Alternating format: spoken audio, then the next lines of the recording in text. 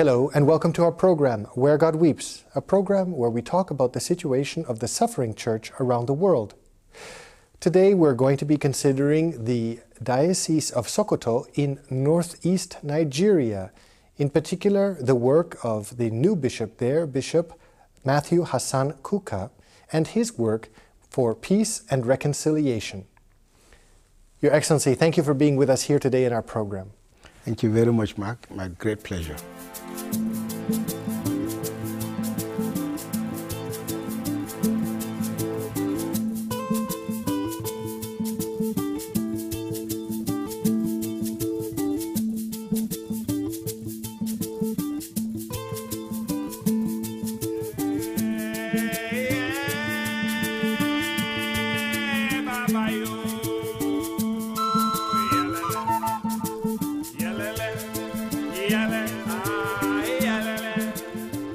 Your Excellency, your diocese encapsulates some 16 million, of which approximately 44,000 are Catholics.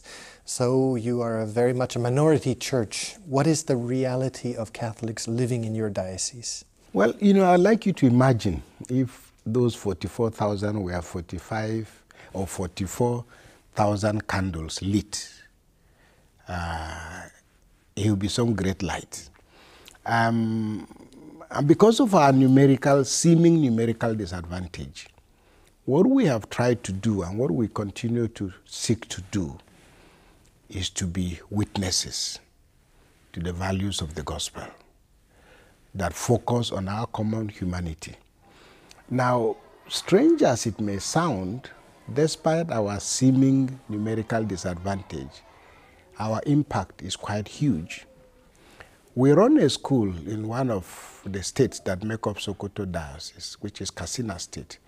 There are 3 other states, Kebbi, Zamfara, and Sokoto itself. But our school in Katsina State has always come tops in the national examinations for that state. And of course, they're Muslim and Christian students. Exactly. And in Zamfara State, where Sharia was first started, we've been for almost 50 years running, if not the best, primary school. So we may not have the numbers, but our impact and our light has been lit by millions of other people. Would you say that the fact that you are a minority actually gives greater credence or greater commitment, if you will? There is a greater commitment. The light is brighter, although they're relatively few. The light is brighter because of the commitment of the faith of the Catholics living in your area. Yes, we are minority, but we are also Catholic. Yeah. And that sets us apart because we come from a very long tradition of learning. You, if I might say, are an intellectual. You are an author of 2 books. You have written many, many articles. You are fluent in many languages, in many Nigerian languages. Pope Benedict appointed you Bishop of Sokoto Diocese. What was your reaction when you heard, I've been nominated to be a bishop? Well, it was actually shock, for many reasons, but I'll tell you some of the reasons. The first was that I have been, quote unquote, making noise in Nigeria for a very long time, for over 30 years. Without being immodest, if you call my name, the average person living in Nigeria will know. So I had, if you like, lost my innocence. Let me put it that way. You troubled the waters. I had been quite troublesome, but in a very positive way. And I thought, more or less, I had written myself out of disqualified the text. yourself. Let me put it that. It's not a conscious decision, but the things I loved to do were to do my work as a priest, but also to talk and I travel around the world, and I've been doing it for a very long time. I'm interested in intellectual engagement. And that really was, those were the kind of issues I had already decided to commit myself to. And when I finished my term, after almost 10 years in the Catholic Secretariat, I went to Oxford for 2 years as a senior Rhodes Scholar. And then I was interested in understanding the issues of church and state. And I went to the Kennedy School of Government at Harvard University. I spent 1 year. And I came back to Nigeria prepared to start up a research center, to deal with issues of church and state relations. So for me, it came as a bit of a shock. But coming from the Holy Father, it was not something you could, I mean, first of all, you have to recover from it. Yes. You know, and say, well, if the Holy Father thinks that I am worthy, I'm capable of this job, I signed on and I took a vow of obedience. So I couldn't afford the luxury of wondering whether it is something that I'll be prepared to do or not. But do you think it's an affirmation of your outspoken nature? That is, do you feel yourself more restrained by this new position or new situation, or is it an affirmation, if you will, a larger platform through which you can share your concerns, your ideas, your proposals, and your vision? When I look at it, is it an affirmation? I said yes, because I thought maybe it is an appreciation, and I now suddenly notice that I'm standing on a much higher pedestal, and that perhaps the issues that we've been talking about, issues of justice, issues of equality, issues of the fact that this world is big enough, it can take all of us, and that religion really ought not to be a source of conflict and war. And that we as Catholics are coming to the table with a rich tradition that we can offer the rest of the world. So, and luckily for me, I have also studied Nigeria, because my PhD thesis was on power politics in Nigeria. So I appreciate politics, and I also appreciate the sociology of politics. So it's placed me in a very good position in which more or less I feel quite comfortable talking about the church and very comfortable talking about my country. Your name is Matthew Hassan. Matthew, the Christian name, Hassan, the Muslim name. And how does this come about, these two names? Right. For you? I mean, it's again, you know, you look back with gratitude to God. I grew up with my father and my grandfather before my father was, you know, he had an extraordinary relationship with Muslims who were just traveling through our village. And when I grew up, there was always a guest house. My father was not a rich man, but we had an extra room because our house was at the end of the village. And whenever these travelers, these itinerant Muslim traders would come, they would stay, you know, with my father. And my father became a Christian only much later in life, but I could never understand why he never became a Muslim. But they never talked religion. But they got to trust him. So when I was born, there's been a lot of socialization with, you know, with Muslims around us. And twins were normally called, if there are two boys, one is Hassan, one is Hussein. If it's a girl, then one is Hassan, one is Hassana, as the case may be. My twin brother died at birth, so it was almost natural that I would be called Hassan. Your Excellency, you are now the Bishop of the Sokoto Diocese, which is the diocese with the highest illiteracy, as well as one of the poorest areas in Nigeria. Can you tell us what you understand, or rather, can you give us a picture so that we can better understand what does poverty mean in your diocese? Poverty of the type that we have in Nigeria is disheartening, because it disfigures the face of Christ. But perhaps what is even more painful is that we ought not to be poor, because had we been less endowed with land, even before you talk about oil, had we been less endowed, then we probably will have a reason to hold a grudge against God. But God has given us agrarian land. He's given us incredible resources. As at the last count, there are over 120 or 200 different minerals buried in the nooks and crannies of Nigeria.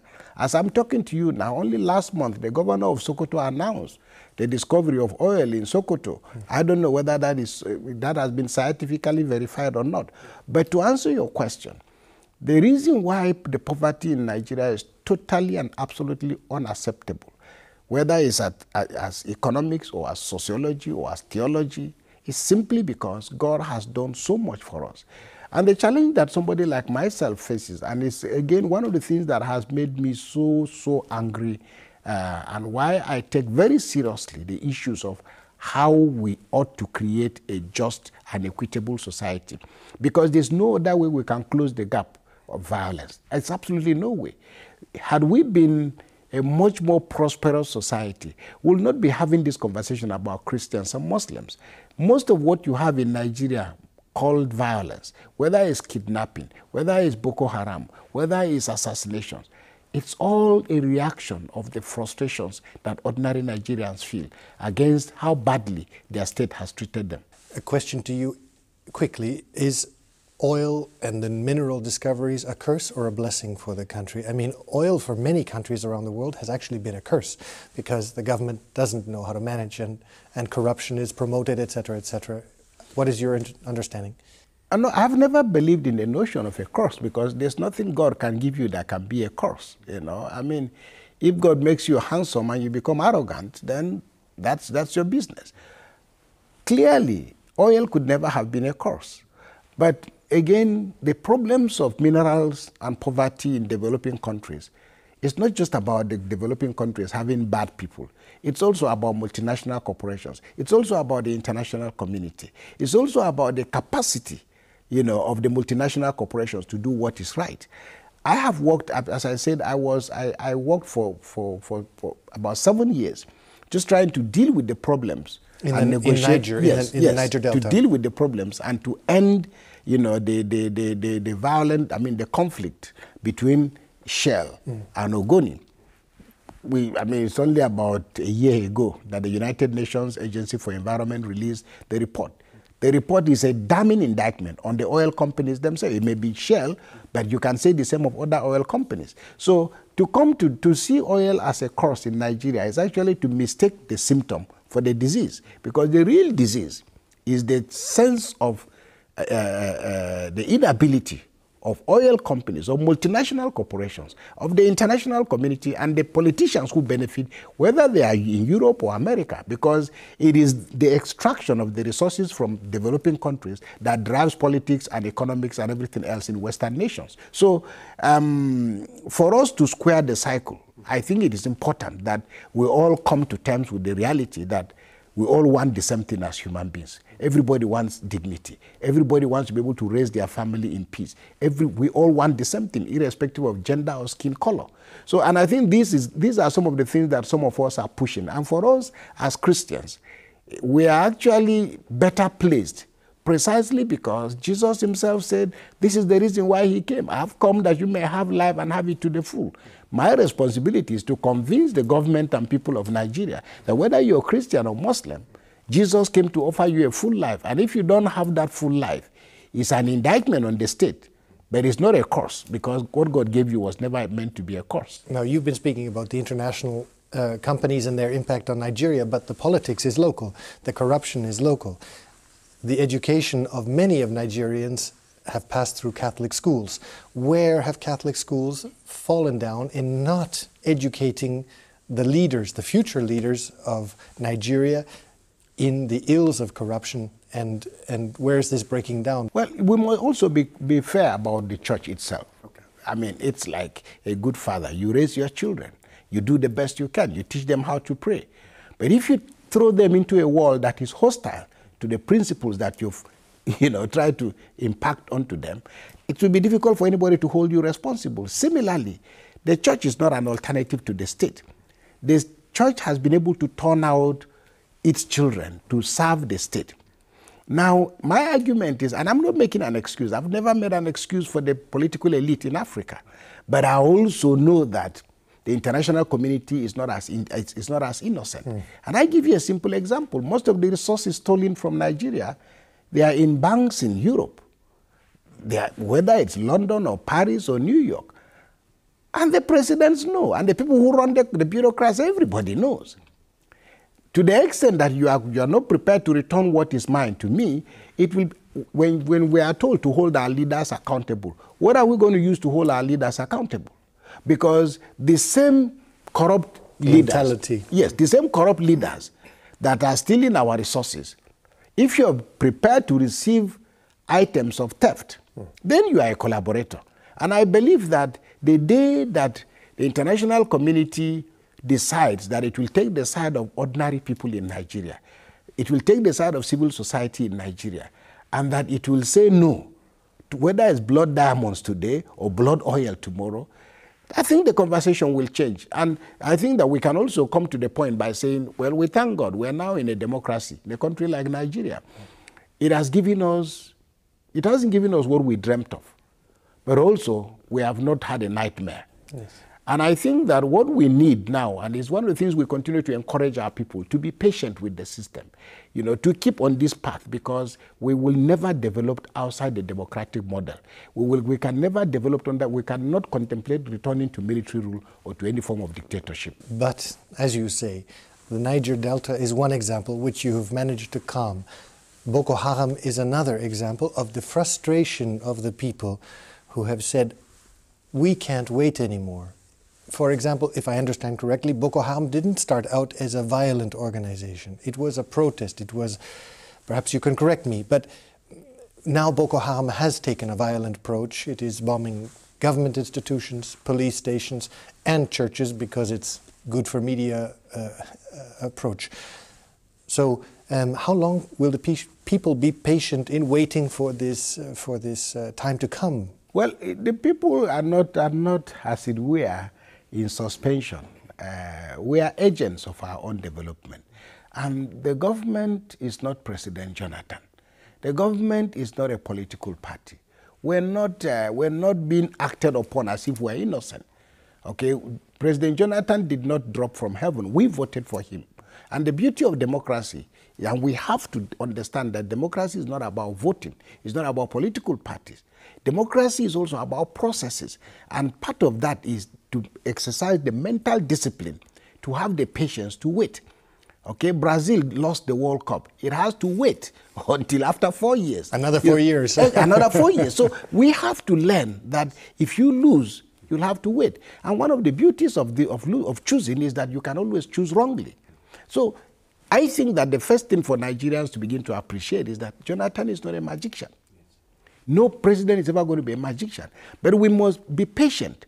And within that patience, not confuse the voices of the opposition who want to take over power at all costs with what the principles of governance ought to be. And I'm not excusing Jonathan, but I'm also aware of the fact that he did not cause the problems we face in Nigeria. So part of the thing we need to be able to teach our people is to appreciate the fact that we need to begin to imbibe the principles of democracy in our personal lives, in our family life, in our schools, in our churches, because that is the only way that, you know, you can hope to build a better society. Now, Boko Haram, to touch on this a bit more, has become a juggernaut that has taken a life of its own. As I mentioned, attacking churches and police stations and government institutions. What is Boko Haram and what is the answer to Boko Haram? It seems to want to be the Al-Qaeda of Africa. Well, you know, it is very interesting that you asked that question. You remember September 11 happened. In October of that year, an American theoretician, Fareed Zacharias, published an article in Newsweek. And the title of the article is, "Why Do They Hate Us?" And I think that was one of the major efforts at articulating what Americans were not thinking about. Because Americans assume we're all good people. We've not done anything to anybody. But he tried to answer, why do these people hate us? And I think that we in Nigeria have not had the patience to ask, why have these people, are these people behaving in this way? Now, I think all of us have just agreed that, you know, this is a bunch of useless people. They're trying to destroy our country. They're trying to destroy our democracy. And people are confusing it and talking about Jonathan is a Christian or Jonathan, they want Jonathan out. This is not what it's all about. In my view, this is not what it's all about. The first thing is that we've not been able to diagnose the disease properly. And because we haven't diagnosed the disease, we're treating a symptom, not the disease. I'm not saying because I know, but I think that the kind of painstaking reflection and analysis that the government of Nigeria ought to have embarked on, we've not done that. The result is that we started off seeing Boko Haram as an anti-Jonathan as a reaction. And we ended up blaming people who actually ended up becoming the victims. And then we now began to say it is Muslims attacking Christians. Then we've now woken up to the fact that only last week now, the guys have gone and blown up mosques of the various telecommunications companies. They have attacked hotels. They have attacked mosques. They have attacked sports centers. They have attacked. They don't believe in anything. What that tells you is what some of us have been saying for a very long time. We've got an evil in the, we've got some evil. Cancer, a cancer. We've got a cancer. And this cancer doesn't have a name. It's not about Islam. It's not about, even if it's Al-Qaeda, that's not the issue. And if we don't agree collectively, what we are going to do and what we've been doing is just trading blames and blaming. We are blaming the politicians are blaming the North is blaming this. So what I'm saying in effect is that perhaps with a little bit of patience and a proper understanding of what really the issues are, in my view, what we are facing and what we are calling Boko Haram, at the end is just a metaphor for expressing frustration. Because clearly there's nothing in what is happening. All the things that have been taken, the devices that they are using, there's none of those devices that looks like it was made even in Chad or Cameroon. They're all locally manufactured things. What these things are telling you is that those who are talking of Al-Qaeda or the Taliban and so are probably not getting the correct text. It's a local issue. It's a local issue. And what has also happened is that different people with different grudges and different agendas are literally exploding violence, one, to create chaos. But the reasons may be completely different. You have worked, precisely in this question, you have worked closely with the Sultan of Sokoto. His name, I quote here, is Haji Muhammad Saad Abubakar III. Right. What is your estimation of the man? And what is your intent of working so closely with the Sultan of Sokoto? Well, I believe myself, and I don't want to sound extravagant, but I believe that sometimes God brings certain people together at a particular point in time. I believe that God has a reason for making me what I am today at this particular point in time and for placing me in Sokoto at a time that the Sultan is there.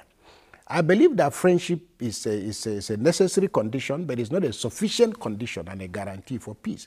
So we have a great opportunity. And you have a deep friendship with this. We have we have a deep friendship, but also a great sense of respect for one another. We knew one another before. I knew him before he became a sultan. He knew me before I became a bishop. But the point I'm making is it's also important that we understand what Joseph Stalin said. How many divisions has the Pope? We all, the Sultan and I, none of us has a prison. None of us has a police force. None of us has a budget for security. So we have only moral voices. But I think it is symbolic that we collectively lend our voices to issues of peace. But in the final analysis, the state, the Nigerian state, that is the political class that manages the infrastructure of governance, have to take responsibility for what they are also ordained, called upon to do. It is the responsibility of the state to apprehend and to punish criminals. And the situation in Nigeria has persisted because the Nigerian state has up till today never really become serious enough about apprehending and punishing criminals, especially those who use the name of religion to kill, to maim, to destroy churches, or to burn mosques. Your Excellency, if we had more time, we'd be using it, but we don't. But I want to thank you. I also want to thank you for all the work that you've been doing in particularly this area of peace. And yes, we pray for you, and we ask you also to pray for us. Thank you very much. I will. And I just make a final appeal. The kind of things we're trying to do in Sokoto, my own personal conviction is that, we need to create infrastructures for dialogue. This includes schools, it includes ICT, it includes sports, opening up opportunities for young people. Sokoto, where I live, for example, they are in football pitches, they are in sports facilities. Those are, and as long as those kind of things are not available, where young people can interact, so long will we continue to walk on different ends of the street, calling ourselves Christians and Muslims. So, but my appeal is that... you need schools. Yes, we do need schools. We're running schools, but we don't have the resources to run the kind of effective schools we would like to run because the Catholic Church always has its own bar set pretty high in terms of the quality of education. And actually, my own personal conviction is that we can run the schools of such quality that the young people that will run Nigeria 30, 40, 50 years from now can be free from the prejudices that the rest of us have already imbibed. And the only opportunity they have is to be able to play together, work together, study together, and in that way, we can be sure of a much more stable country. Thank you very much. Thank you. Thank you, ladies and gentlemen, for having been with us today on our program. And if you'd like to know more about the situation of Catholics in northern Nigeria, in the Sokoto Diocese, or perhaps how you might be able to help through your prayer or your concrete action, the work of His Excellency, I would ask you to look at the contact information at the end of this program. And we look forward to seeing you next week. Take care.